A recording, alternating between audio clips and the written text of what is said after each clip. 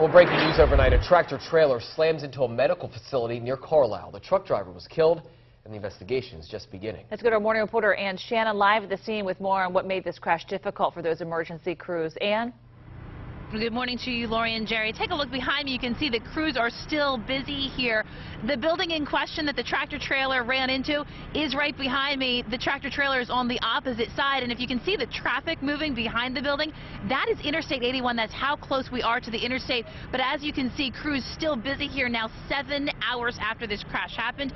It was 11 o'clock last night when the milk tanker truck was northbound on Interstate 81. It left the roadway, smashed into the building below. Now, the tanker was carrying 50,000 pounds of milk. The driver of the tractor trailer killed.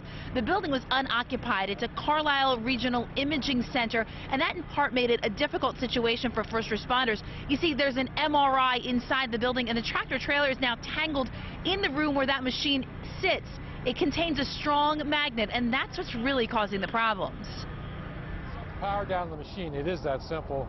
The issue is the magnet stays magnetized. So until they can get the power away from the magnet, there's actually a tool. When the firefighters went in, there's a halogen bar that got sucked into the magnet, that's stuck to the side of the machine.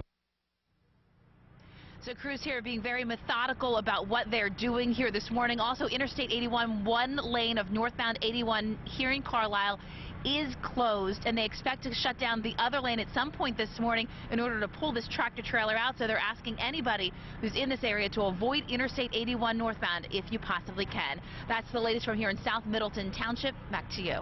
An unusual situation for the first responders to deal with out there this morning. All right, Ann, thank you.